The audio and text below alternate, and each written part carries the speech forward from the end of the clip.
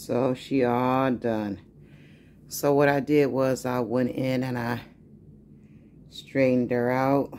I added more candy, which isn't really a lot of candy, but it's enough to make the basket look like it's got a lot of candy.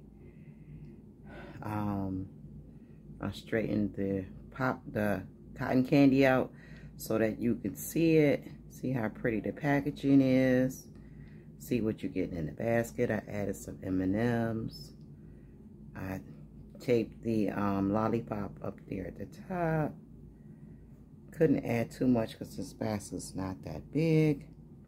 Put the cookies in there. Put the troll candy in there, Kit Kat. Put the eggs up there. They just wouldn't fit down at the bottom. And if you guys could see, I added the little pom-poms. I hot glued those. And it came out nice. So I'm about to wrap it. Okay guys, so our tutu basket, Easter basket is all done. We got her all wrapped up and pretty.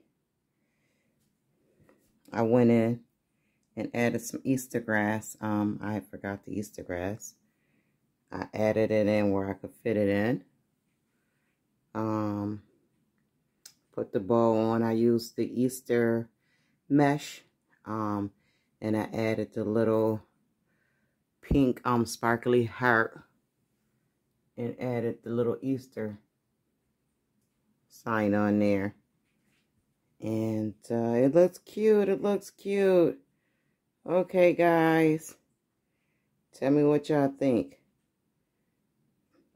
Have a blessed one, guys. Bye-bye.